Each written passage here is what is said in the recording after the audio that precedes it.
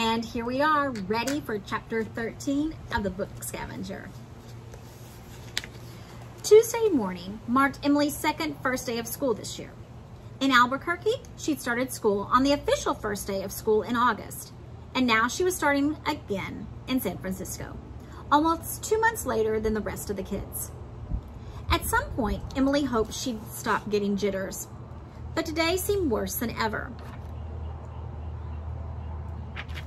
She didn't want to disappoint James or do something that made him realize he didn't want to hang out with her anymore. She couldn't remember the last time she'd started school with a friendship already made. It was hard breaking into a new school. The other kids had history. They'd been in the same class the year before, or soccer league, or Sunday school, or Girl Scouts, or had grown up on the same street. Even if two kids didn't get along, they usually opted for each other over the strange new girl. Knowing they'd be moving again soon enough helped Emily not care what people thought of her, but she still couldn't help the first day jitters. When she opened her front door, James was waiting to walk with her. She wondered if his cowlick would be slicked down with gel for school, but Steve poked up in all his glory. Kids wear Converse here, right? She didn't know why she blurted this question. She wasn't even the type to care about what she wore, and it wasn't like she had a variety of wardrobe options anyway, if for some reason her jeans and hoodie were socially unacceptable. James pressed an index finger to his lips as he looked her up and down. "Hold on," he said, and ran back upstairs. If Emily felt jittery before, she was full-fledged Mountain Dew soda plus 5 packs of Skittles jittery now. A San Francisco middle school must have a very rigid idea of acceptable clothes if James had taken her question so seriously. Emily heard a tinkling noise she couldn't put her finger on until James jumped back on the porch and held out his reindeer antlers.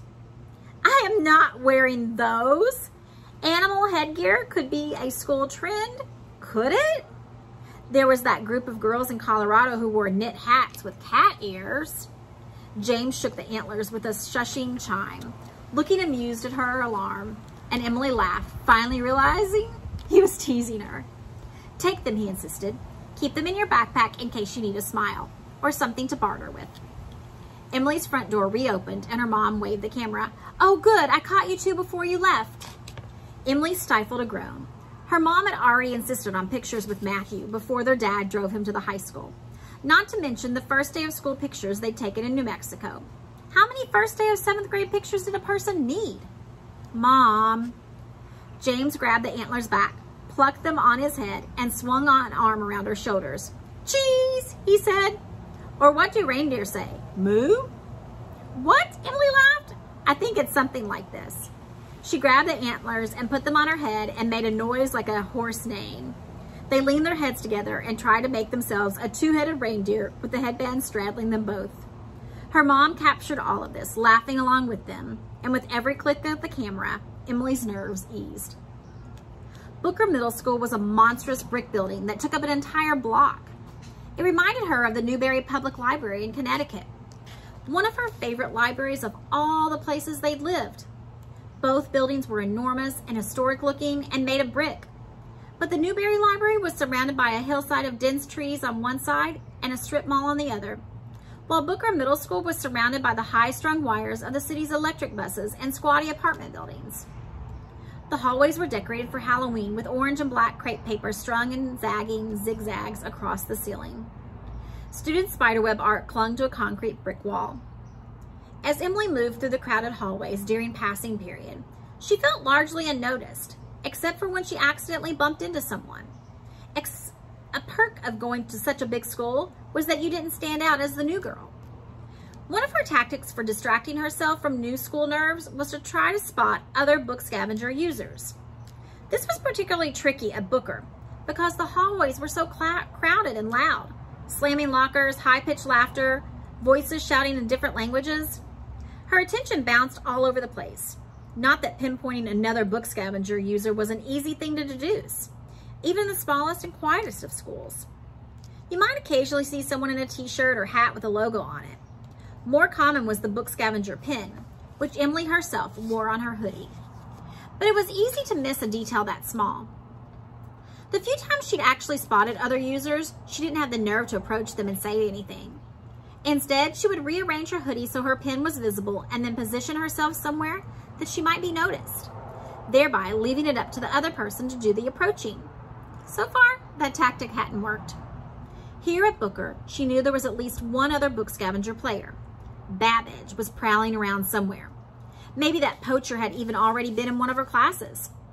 Poaching was perfectly legal in the book scavenger world, and some users claimed the competitiveness made it more fun. But Emily didn't like to do it. She thought it was more mean-spirited than competitive. If you knew somebody had their hopes up to find a certain book, why would you want to beat them to it and squash their hopes just because you could? Emily slid her books into her locker, lingering longer than she needed to, while slams and stomps and shouts filled the hallway. Fort, Wild, Rat, Home. Having a puzzle to work through always helped distract her from all the new swirling around.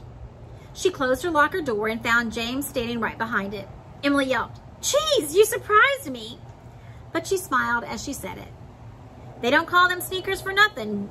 James kicked up the toe of his shoe. "Ready for social studies?" It was the one class they had together all day. The bell rang, and the two fell in step. "Any breakthroughs yet?" James asked. They had talked about Mr. Griswold's game the entire walk to school, and during lunch they'd sat on the blacktop with their backs against the school building, and the gold bug open between them, poring over the pages to find more typos. The twins James normally sat with, Kevin and Devin, were there too, but they were too distracted by their argument over the best way to defeat the bosses in a video game called Rocket Cats to pay them any attention. Emily shook her head in response to James' question. "Me neither," he said. They turned the corner and stopped in front of room 40, their social studies class, to wait with the other students until the teacher arrived. "Can I see the gold bug again?" James asked. Emily handed it over and looked up to see a girl in the crowd scowling at her. The girl was tall enough to pass for a high schooler. Her short cropped hair puffed away from her head like a mushroom cap. James studied the pages of the gold bug for the millionth time, oblivious to the mushroom cap girl and everything else. Emily tried to study the pages with him, but couldn't shake that feeling of being watched. Sure enough, when she looked up again, the mushroom cap girl's glare was so intense, Emily actually looked behind herself, assuming there must be someone else, but there were only lockers. Emily studied the floor, the ceiling, anything but the mushroom cap girl. Fort, Wild, Rat, Home. Her eyes landed on Vivian, a girl with stick-straight black hair so long it reached the tops of her khakis pockets. She'd met Vivian in an earlier class, and Emily relaxed at seeing a familiar face besides James's.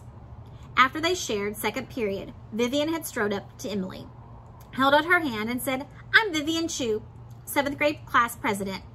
I make a point of knowing everyone in our class. Welcome to Booker Middle School. Please let me know if there's anything I can do for you as your class president." Emily had shaken Vivian's rigid hand and said nothing else.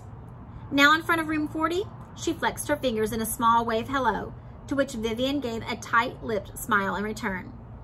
It struck Emily how different it was, attending a new school with James already her friend. On her previous first day, she'd always kept her head in a book, and here she was waving to almost strangers. Now the mushroom cap girl gnawed on her thumbnail and glared at the linoleum. Maybe she hadn't been intensely focused on Emily after all. Maybe that was just her normal expression. A man strode toward the cluster of students, keys jangling in his hand. The crowd parted as he boomed, "Let's go, people. We've got dead men to discuss." Their teacher, Mr. Quisling, planted himself at the front of the room, arms crossed. Muscles bulged from beneath the short sleeves of his red t-shirt. His silvery gray hair was cropped close to his skull, and icy blue eyes watched each student enter and take a seat. He held up a hand like a traffic cop, stopping Emily. "New face," he barked. Emily didn't know what to say, so she just stood there. "Emily Crane?" "Yes," she mumbled. "Grab a textbook for the bookshelf. I hope you've been learning about the Roman Empire. Otherwise, you will have a lot of catching up to do." Emily pulled a textbook from the shelf Mr. Quisling had indicated and slid into the seat James had saved for her. "So, Emily Crane," Mr. Quisling said, "where are you from?" A simple question, but it always threw her. She wasn't from anywhere. She never knew if she should say where she was born or the last place she lived. If she said something vague like all over, a teacher like Mr. Quisling might interpret that as attitude. The rest of our teachers had just welcomed her to the school and left it at that. There were snickers behind her. Emily looked back to see the mushroom cap girl with her mouth covered and taunting in her eyes. So much for thinking she'd imagined her negative attention earlier. I'm not grading you on your response, Miss Crane, Mr. Quisling said. I moved here from New Mexico, Emily finally replied as the tardy bell rang. Mr. Quisling clapped his hands twice to get everyone's attention. Excellent. A+ for that. Just kidding. No grade. Mr. Quisling rubbed his hands together. Let's get to work. Open your books to chapter 8. Emily's pen was poised over her open binder, ready to take notes. She copied the words Mr. Quisling wrote on the whiteboard, but her mind wandered back to Mr. Griswold's game. Fort Wild Home Rat. Psst. The gold bug perched on the edge of James' desk, with an origami frog peeking from the pages. Making sure Mr. Quisling still faced the board, James held the book out to Emily. She grabbed it and slid out the frog-shaped note. Placing the note in her lap, she unfolded each section as Mr. Quisling spoke, so he wouldn't hear the rustling. The note was a garbled mixture of letters, but Emily recognized it immediately as their secret code. When Mr. Quisling looked down to read aloud from his textbook, Emily eased the note from under the desk. At the same moment, something hit the ground with a loud boom. Mr. Quisling's head snapped up. Emily tucked the note inside the gold bug. Is there a problem? Mr. Quisling said sharply. Maddie? Maddie, it turned out, was the name of the mushroom cap girl. I'm sorry, Mr. Quisling, Maddie said. I accidentally knocked my book off my desk. Emily did her best to discreetly slide the gold bug inside her binder as Mr. Quisling walked down her aisle. He picked up Maddie's textbook and handed it back. Emily's heart thundered so loud, she was sure he'd hear it. Instead of returning to the front of the room, Mr. Quisling hovered over Emily's desk. With his index finger, he flipped open her binder and revealed the gold bug. I don't recognize this, Mr. Quisling said. You're not doing homework for another class on my time, are you, Miss Crane? Emily jerked her head back and forth so emphatically, her pencil flew out of her ponytail and clattered to the floor.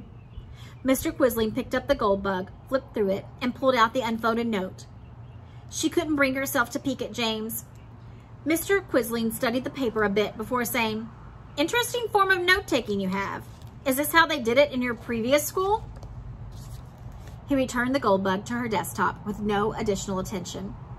Emily would have felt relief about that, except that he carried James's note with him as he strode back to the front of the class. So you're an Edgar Allan Poe fan, and you take encrypted notes.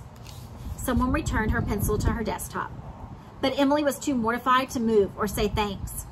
Mr. Quisling gestured to his lecture outline about the Roman Empire and said, Then surely you know what Edgar Allan Poe and Julius Caesar have in common. She had no idea other than they were both dead and had been for a long time. Anyone? Mr. Quisling asked the class. A chair squeaked and someone coughed, but other than that, the classroom was silent. Who knows what a cipher is? Mr. Quisling asked. He sounded genuinely interested, not like he was merely torturing a student. He turned to the whiteboard and wrote cipher. A cipher, he underlined the word, is when you substitute individual letters with other letters, numbers, or symbols. Like a code, someone said. A code is similar. It's a way to conceal a message, but a code can be more expansive, with words or phrases, substitutions, rather than individual letters. Some of the students looked uncomfortable, like they might be embarrassed for Emily. Others were writing in their notebooks, possibly copying Mr. Quisling's board work. Will we be tested on this? Asked a boy slumped in his desk in the far row next to the wall. Mr. Quisling blinked with lizard-like slowness. You can consider anything we discuss in this class possible fodder for an exam, Jose. And then, to Emily's great horror, Mr. Quisling began copying James's note onto the whiteboard. Ah! Would you be so embarrassed? Oh my gosh. Wonder what the note says. Tell me in the post what you think.